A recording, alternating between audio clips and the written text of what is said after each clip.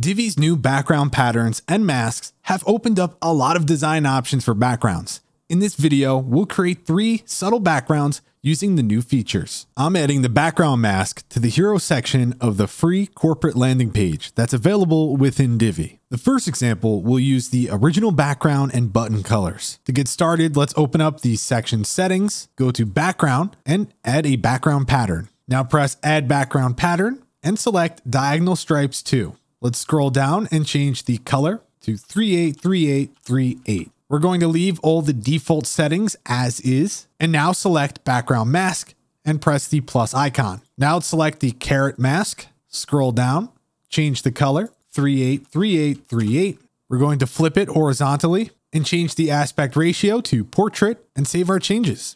And there we go. That is example 1. For our second example, we're going to go with purple as our main color. So again, open up section settings, go to background, and let's change the background color. This time we'll go with 483C56. Now let's add our background pattern. We'll go with tufted, scroll down, and change our pattern color. 635C84. Scroll down a little bit more and change the pattern size to custom size.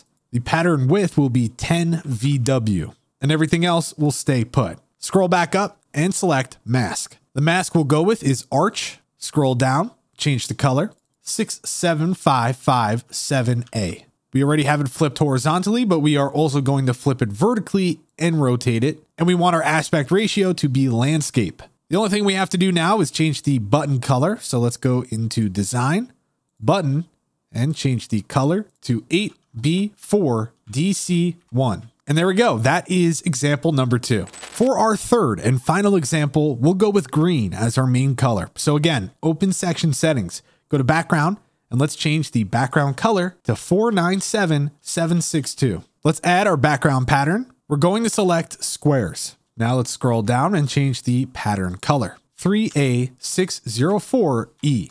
Pattern size is going to be actual size, and everything else will stay the same. Now scroll back up and select mask. We're going to select diagonal lines, scroll down and change the mask color to 3A604E. We're going to flip it horizontally and leave the aspect ratio as landscape. The size is going to be cover and the position is going to be top center. Save our changes. And like before, we're also going to update the button color here. Design, button, scroll down, change the color to 61A380.